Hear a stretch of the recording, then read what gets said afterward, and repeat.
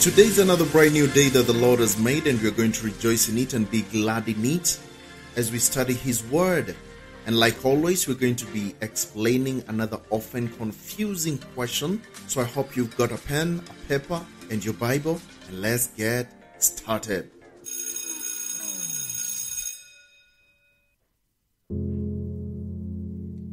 Have you ever asked yourself, does God have a wife? Does God have a wife? I know this is a funny one.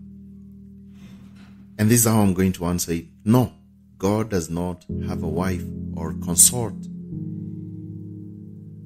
Nevertheless, we see some historians have always attempted to support the position that God or the Bible had a wife, and that the Old Testament was redacted to omit the idea. But the truth is that there is no evidence to support such a stance. And the most common assertion is that God and Asherah, who is believed to be a mother goddess found in ancient Semitic religions, were originally a couple in the religion of Israel. But as time passed, Asherah was removed as God's companion. So that's most people believe. But in looking at the Old Testament manuscript, we find absolutely no evidence of manipulation that would delete Asherah as God's wife. However, we do find plenty of evidence showing the opposite, that the God of the Bible never had a wife and never needed even a wife. The Bible clearly presents marriage as something temporary, instituted by God for humankind alone. And the origins of marriage are found in Genesis chapter 2, where the Bible says, "And the Lord said, it is not good for the man to be alone. I will make him an helper suitable for him." Okay? For man. Okay? For man. Because God formed woman as his mate and instituted marriage as a physical and spiritual union between a husband and a wife. And unlike man, God has never been alone. Why? Because God is a triune, consisting of the Father, the Son, and the Holy Spirit. He already had a union with himself, and he has always existed in a loving relationship. Therefore, there is no need for God to have a wife or companion. Further, there is biblical evidence that speaks to the fact that in the eternal state, marriage will become obsolete.